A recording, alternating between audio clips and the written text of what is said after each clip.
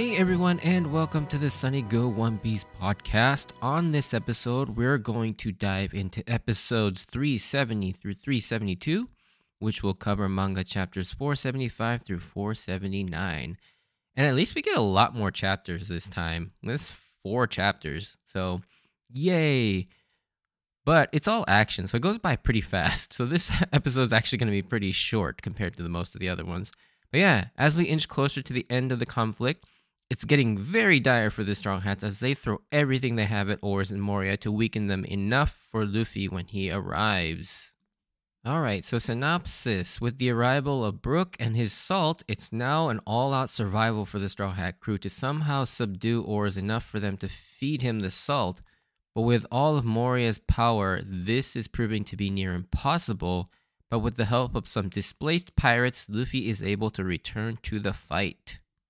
Okay, so differences, just a few of them in these episodes.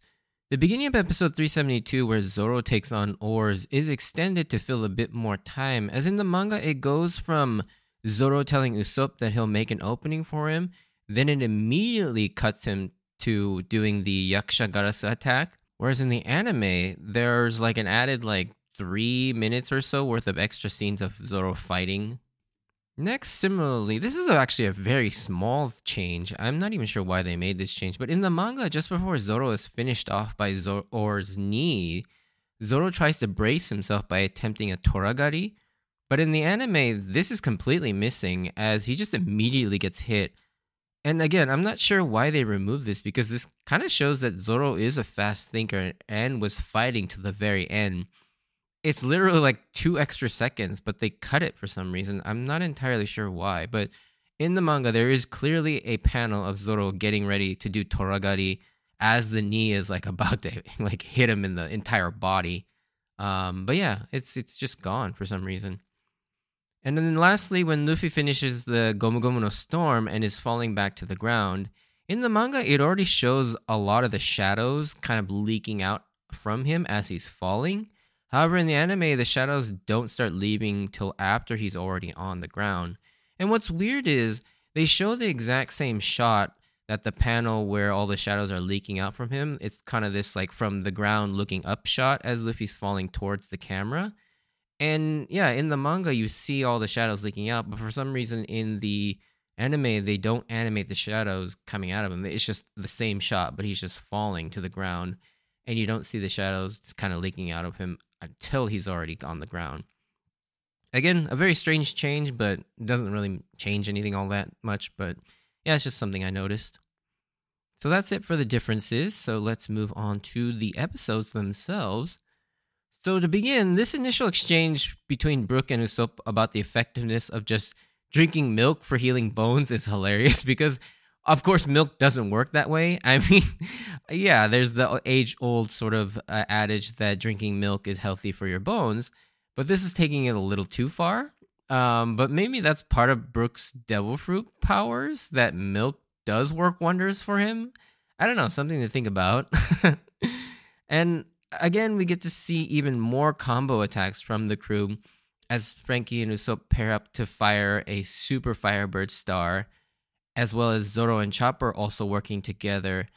But have you noticed how uncomfortably long Zoro is running at Chopper while Chopper's just sort of intently staring back at him? I don't know why, but this just it's really bad in the anime. It just takes him forever to get to Chopper, even though Zoro is running full speed and they're not that far away from each other. I also found the comically titled Jenga cannon attack that Sanji uses is pretty funny. I don't really have anything more to say about that. I just thought the title of this attack was pretty funny. But that fun doesn't last too long as Frankie takes a massive hit from Oars after getting close enough to attempt an attack on Moria. And Frankie's in real trouble as Oars and Moria want to finish him off, but someone has come to save the day with an epic hero entrance as Nami's climb attack shows up to blast Oars with a thunderbolt tempo. This gives them an opening to save Frankie, but in Sanji's crazy excitement, it gives away Nami's location, and some truly worrisome things happens as Oars goes to attack Nami. He uses Gomu Gomu no pistol, but this time his arm actually stretched like it does with Luffy, as if he actually has the Gomu Gomu no fruit. Initially, it looks like a direct hit on Nami, and even if it wasn't, Nami would still be in danger of falling off of all that. And one detail I like about this moment that sort of reinforces that theme of Zoro feeling responsible for protecting everyone in the crew is how in this moment, this is the first time we actually see Zoro kind of shocked and scared. Like his face is visibly scared because at this moment he thought he let Nami get killed or at least gravely injured. And luckily, Robin is there to rescue her, though. And one thing I have to mention again is how underutilized Robin is in many situations. She does get a lot more to do here in Thriller Bark, which is cool to see. But yeah, she has a super useful and powerful fruit.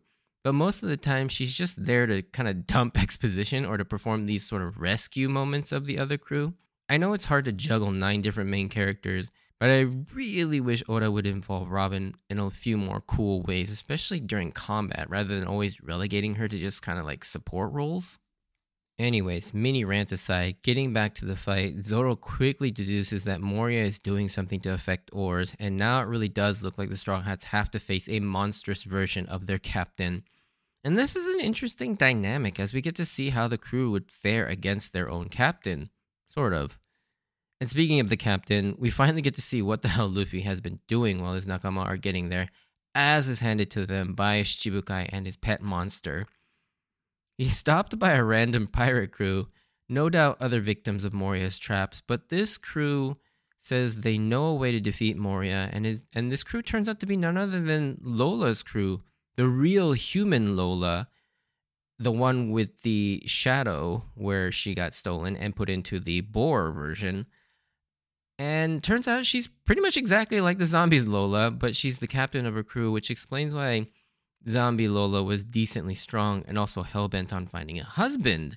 As we find out, she's proposed over 4,443 times, so this woman is literally braving the seas as a pirate just to find a husband. So it's pretty brutal for her. And she does also propose to Luffy, which makes him the 4,444th person. Anyways, they then reveal a very interesting piece of information regarding the shadows that Moria separates, as they can be caught by normal humans, which is weird. But even more interesting is that they can temporarily fuse a shadow into a living person as long as they can mentally and physically handle it. The shadows add to the person's strength, knowledge, and skills, and they gain all of that after they've been fused. Naturally, they then just stuff Luffy with 100 shadows, creating something truly monstrous that we don't quite get to see yet. We'll get back to that in a bit. And I remember how hyped this moment was, seeing what Luffy would become with that kind of power-up. He's clearly gotten bigger and buffer, and can now use swords and weapons, apparently, because he's got one kind of like slung on his shoulder. Lola then dubs him the incredibly awesome moniker of Nightmare Luffy. Like, what an awesome name. I remember hearing this and thinking, oh my god, I can't wait to see this thing in action. But yeah, going back to the other conflict, now armed with the powers of the Gomu Gomu no Mi thanks to Moria's manipulation, Oars is just beating up on the Strong Hats now. Moria has a pretty cool utilization of his shadow powers, where usually the shadows obviously have to match the physical body, but Moria is stretching the shadow, making the physical body match the shadow using his Shadow Revolution technique. I just love how insanely unique and creative Oda utilizes his superpowers. Like, they're always used in such weird and unexpected ways, but also kind of makes sense. In an effort to slow Oars down, they do another awesome 4-person combo attack led by Brook, this time with Usopp's huge Kuwagata slingshot assisted by Robin and enhanced with Nami's lightning tempo, which all culminate in a piercing attack called Lightning Bone Sword Gavat Bon en Avant. That's a really hard move to say, which is a long but awesome name.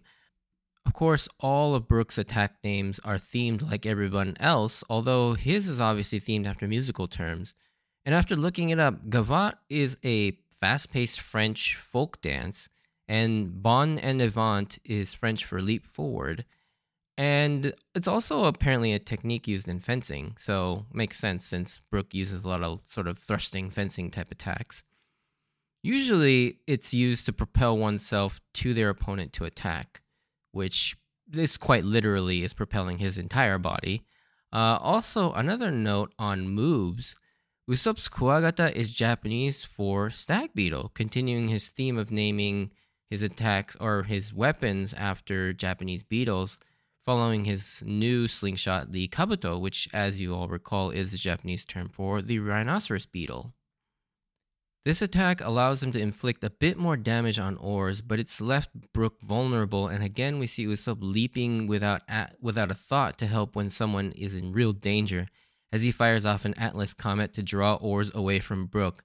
But then, like always, immediately he regrets it, as Oars goes for a Gomu Gomu no Bazooka, and in this moment, Usopp's basically accepted his death, and Kappe Yamaguchi's scream here, I don't know why it's so hilarious, but it's probably the most visceral scream he's ever uttered by Usopp, and it's so funny. I can't even like attempt to imitate it, but it is so like almost like guttural screaming for Usopp. But he is luckily saved by Robin's quick thinking and a great flash of her powers, restricting Moria's movements to prevent him by trapping him and eventually using clutch on him to attempt to snap his neck, which when you think about it is pretty brutal. Again, kind of alluding to Robin's sort of darker side, having no qualms about killing another person in such a horrific way. But this does fail as Moria busts out another aspect to his shadow fruit, as he can swap places with his shadow clones and steals Robin's shadow, knocking her out. And this is getting bad now, as Frankie, Brook, and now Robin are all down for the count. It's becoming very apparent that even with their combined strength, they're still no match for Oars and Moria. Oh, before we continue though, a couple translators' notes about Robin's techniques here. So, Viente Fleur or 20 Flowers Calendula, which we saw actually back on Skypiea vs. Yama, where she sprouts 20 arms, 10 on each side, to create basically small shields to protect herself. And Calendula means marigold in Spanish. And then she goes on to use a technique called cuatro manos, literally meaning 4 hands, or if you look at the kanji in Japanese, reads 4 trees, which is a follow-up to her ochenta fleur, which is the 80 flowers. I'm not even sure if I'm pronouncing that correctly, where she combines her 80 arms into 4 larger ones to restrain Moria. Moving on. Sanji then moves in to protect Robin in an epic fashion with a new move called Frite Assorti, which is just French for assorted fried food, which is reflected in the fact that his leg is on fire, obviously, referring to the fried part from the Diable Jambe, and then he kicks in multiple directions at the same time, which is the assorti part, I'm assuming. This move just looks cool to me, as it seems like they kind of have this sort of like spiraling tornado effect on each kick, which is really cool. Chopper then gets to shine, showcasing his medical background by analyzing Oars and determining Oars' original cause of death being freezing to death and losing an arm to frostbite, because he was too stupid to wear any clothes in the freezing weather. And I like this part. Like, I love that Chopper is getting to use a lot of his medical sort of know-how in this fight. I mean, I know it's pretty common in Chopper, but I feel like it's really it's shining here in this arc. And we'll see later on, too, this aspect of Chopper's effectiveness really being showcased here. Now, they plan on taking out one of the reconstructed arms, but those plans are quickly dashed as Oars instantly takes out Sanji and Chopper with a devastating Gomu Gomu no Gatling, ending episode 371 with 2 more Straw Hats down, leaving the first 3 members. And yeah, when you think about it, with the slight exception of Frankie going down before Brook, they've more or less been going down in the reverse order they joined the crew, which could be looked at thematically as Luffy's shadow poetically and systematically dismantling the crew that Luffy himself has built up. Just thought that was a really interesting thing. I'm assuming that was intentional by Oda. At this point, Zoro determines this is probably their last chance, so he tells Usopp that he'll create an opening for him, which I think is awesome, that even in this scenario, that he still trusts enough to basically sacrifice himself to give Usopp the best chance to end this. And I love moments like this because it truly separates One Piece from other series, in my opinion. In many other series, this moment would be like a cliche, I'll handle this by myself, and sort of let the weaker people do nothing. But not only is Zoro not expecting to be the hero of this moment, his ego isn't so big that, and he has enough trust in his nakama to give himself up because he trusts the two physically weakest members to come through in this pinch. It's such a great subtle character detail. And on Usopp's side, he's at first confused, but once he figures out what Zoro is talking about, he doesn't cower or hesitate, as this newly developed Usopp is fully confident in his place on the crew and confidently acknowledges Zoro that he knows exactly what to do and does it. And such an amazing and like culminating moment from all the way back when they were basically fighting against Kaku and Jabra on Enies Lobby, as well as Sanji's pep talk, and then Usopp basically re-fortifying that in his fight against Perona here. And so this ultimate culmination right here is pretty damn cool in my opinion. Continuing to target that right arm, Zoro uses a brand new Santoryu move called the Yaksha Garasu, or the Yaksha Crow. And this move is really cool, as he creates 3 prongs by crossing his swords and rapidly rolls up Oars' arm, creating slash wounds that look like bird footprints running up his arm that each start spewing blood everywhere. And from my brief research, Yaksha is referring to a kind of spirit or demon in Buddhism, and the kanji literally means night fork, which is basically what the move is doing, cutting a bunch of little forks into you. And it's also likely Oda is playing on the pun of the name Yatagarasu here as well, which is a 3-legged crow in Japanese folklore. And again, when you look at how the wounds look on Oars' arm, it does indeed look like a 3-legged crow ran up it. But eventually even Zoro is taken down as he takes a brutal knee into a wall, but this gives Usopp the opening he needed to get the bag of salt from Brook into Oars' mouth. And they really get you though, thinking at least they may have taken out Oars, leaving Moria for when Luffy arrives, but Oda actually got me with this one, as Moria sent his shadow clone in Oars' mouth to catch it before he swallows it. Usopp and Nami look like they're gonna be smashed, but then get saved by Luffy, as he's finally back just in time to save Nami and Usopp. But he looks insane, like a blue Hulk version of himself due to all the shadows stuffed into him by Lola.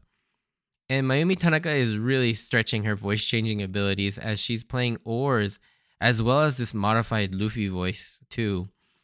Immediately it's clear that the power of those 100 shadows is really doing the trick, as he just stops Oars' punch dead in its tracks and knocks him on his ass. Like, holy shit. This is a Luffy that we've never seen before. Nightmare Luffy is the real deal, and it's freaking awesome. This moment in the manga is illustrated so amazingly in the manga, with the punch stopping, taking like 40% of a 2-page spread, with a bunch of shocked reactions from everyone else taking up the other portions. And the way the punch side of the panel is shown with so much speed and force is great, but then the other side of the page is completely still, with even the background just being complete white to show stillness. And yeah, I always thought this conveyed just how much force Nightmare Luffy stopped so well. And then the next 2 pages is another full 2-page spread showing Luffy counterpunching Oars right on his ass. And it's truly gorgeous. Like, these 4 pages are awesome to see in the manga. And it does look pretty cool in the anime as well.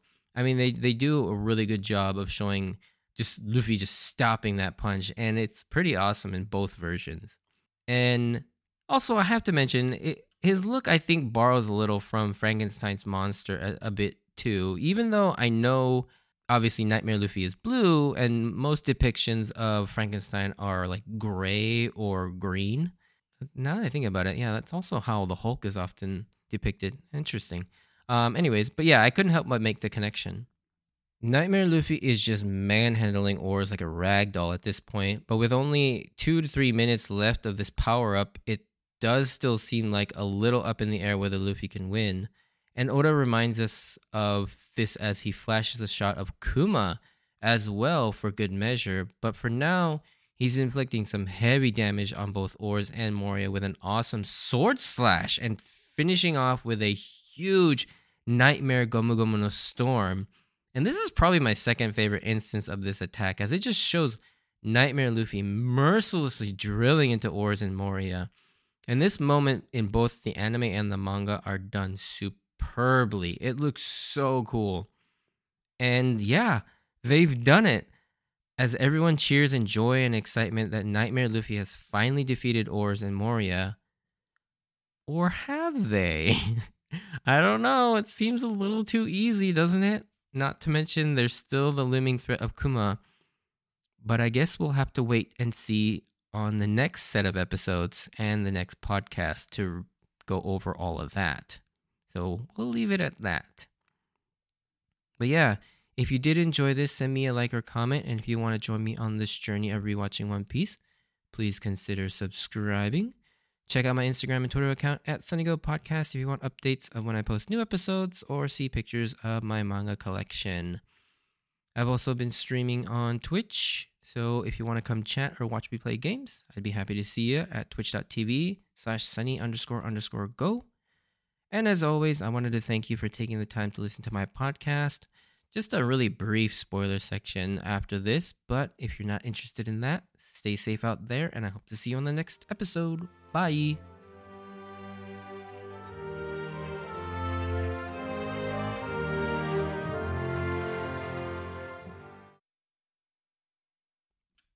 Alrighty, so very, very brief spoiler section, and I don't even think it really warrants a spoiler section, but I do talk about some stuff that happens much, much later on, so I decided to just throw this in here. But it's something I wanted to kind of talk about, and I know this gets revealed pretty quickly, at least part of it, and most people watching this already figured it's not the end, but I'll just put it here.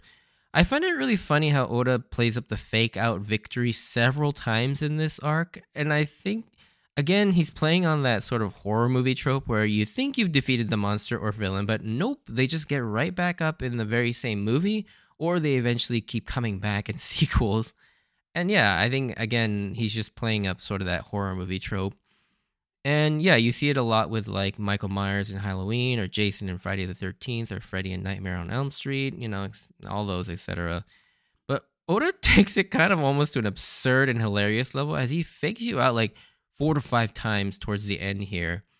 First with the salt being caught in Oars' mouth, then later on with Nightmare Luffy, with the Gomu Gomu no Storm victory here in these episodes, but then with the defeat of Oars, but right after that, then Moria gets back up, and now they have to deal with Moria. But then once Moria is defeated for good, then Kuma shows up. And so you just get these like cascading fake out victories over and over and over before we get to a final conclusion. And yeah, I think this is all really just Oda having fun with that sort of that horror movie trope of the villains just keep coming back. Anyways, I just wanted to point that out. But yeah. Thanks for listening, and I hope to see you on the next episode. See ya!